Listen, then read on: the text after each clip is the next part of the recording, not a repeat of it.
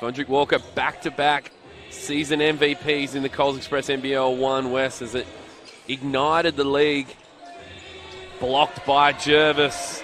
Unfortunately, one of the more prevalent injuries in our game, Alan. Yeah, it takes a long time to really find your footing as well, and he had a very decent season this year. A little bit more of what they want, that movement out to the wings, and hopefully that comes in tops for them come the offensive way.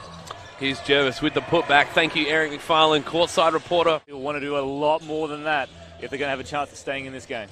Go inside the mismatch there with Jervis. Bread and butter, the kid from Kalgoorlie, live on Kayo Freebies.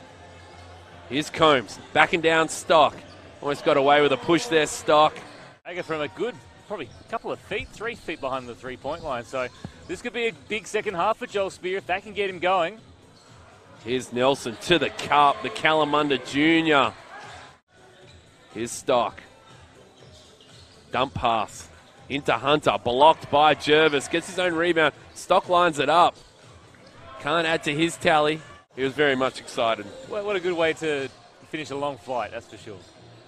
The dump pass from Jervis to Ryan Godfrey. And speaking of those championships, from Marshall Nelson, so could have been cleaning his hand, could have been just giving himself a little bit of a hamstring massage, but we'll keep an eye on him. Straight on it with all our special comments. Adam Doyle there from the Forest Field Eagles, part of the Ben Pether, Bryce or Bust starting five as Tom Jervis.